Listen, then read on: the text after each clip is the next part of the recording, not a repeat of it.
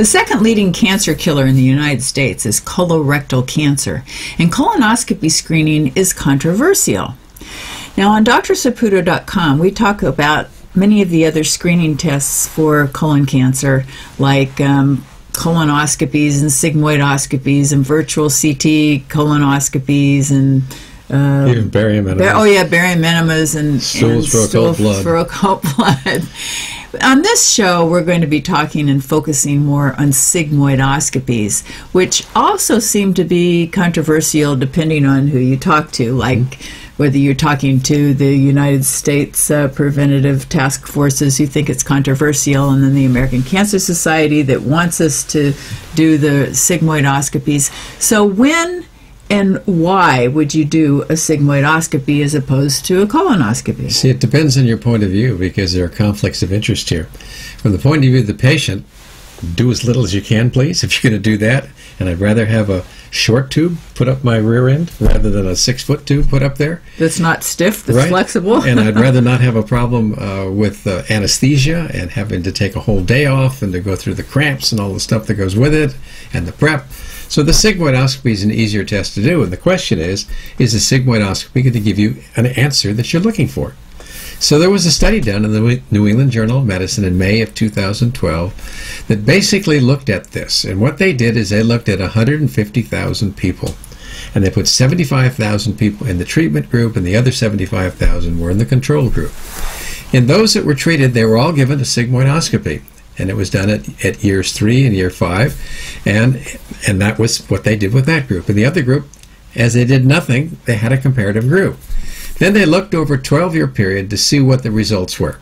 And what they found is that there were 252 more cancers and 89 more deaths, in the group that didn't have any screening. So there was value to it, but you have to keep in mind that there were 75,000 people in this group, so you're looking at numbers that are pretty small.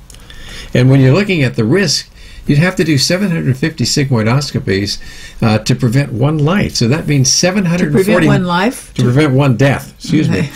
Good point.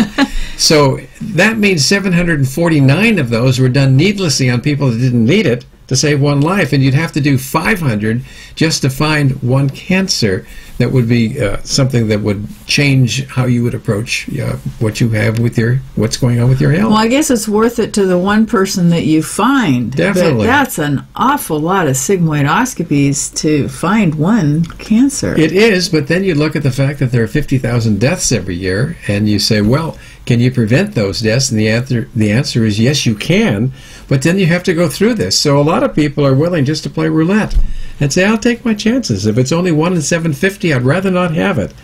And they're making a point, too, because if you're doing a procedure to somebody, it's an invasion. It has complications to it. But it's also why a more simple approach like the sigmoidoscopy makes more sense to some people. Well, with a sigmoidoscopy, you don't have to have an anesthesia, and you can do it in the doctor's office. Oh, yeah. It's considerably cheaper. What's the difference in the rates between having a colonoscopy and a sigmoidoscopy? Well, you're looking at, if a nurse practitioner does it, maybe as little as $150. If a doctor's doing it in his office, it may be $300 or so, maybe a little bit more. And the colonoscopy can cost anywhere from $1,000 to $2,500, even $3,000, depending on where you're doing it. So there is a big difference in what you do that matters to the person who's having it. Well, the other thing, too, is a sigmoidoscopy focuses more on the lower part of the colon. But where are most of the colon cancers found? That's where they are. They're on the left side, the descending colon. And those that are on the right side are often missed by doing colonoscopies as well. So it's not like you can't get away with doing a sigmoidoscopy. And the United States Preventive Services Task Force has looked at this. And keep in mind that that's a federal agency appointed by Congress. And they agree that it's okay to do testing by doing either fecal blood testing, which is now getting more sophisticated as we're getting DNA tests to kind of tell whether or not a cancer is there, or doing a sigmoidoscopy every 5 years and occult blood testing on alternate years, or doing a colonoscopy every 10 years. And now they're saying that the sigmoidoscopy initially and a colonoscopy, if something abnormal is found, is a reasonable approach, and I tend to agree with that. course, then if you have something wrong with the sigmoidoscopy, and then you might end up having to have a colonoscopy anyway, so then you end up getting two. Right. And then what about false positives? Well, see, that leads to colonoscopies too, and you're looking at 15 or 20% of sigmoidoscopies that have false positives. So we're looking at something where we don't have all the answers. We'd like to know more about what's the best thing to do. And now that there's so much question about the colonoscopy as a primary thing to do, I think we need comparative studies. We need to do a clinical trial that has sigmoidoscopies in one arm, colonoscopies in another, maybe virtual colonoscopies in a third, and maybe looking at DNA testing for cancer as a fourth. And if we did that, then we'd have the answers that we're looking for. So we have a lot on our plate to think about, and during the time that we don't have all those answers, you pay your nickel and take your chances. It depends on who your doctor is. It depends on what organization you want to listen to, whether it be the United States Preventive Services Task Force or looking at that of the American Cancer Society, the American College of Gastroenterology. And it sounds like it might be better to hold off on having it until you have symptoms? Well, that's controversial, and I think most people would say no, but when you look at the numbers we talked about, you can make a case for it.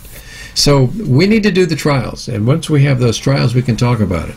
And in the meantime, if you do have symptoms, obviously that's the time you really want to get aggressive and maybe even think about going straight to a colonoscopy, because if you've got symptoms, you want to be sure you don't have a colon cancer or some other serious cause of colon disease.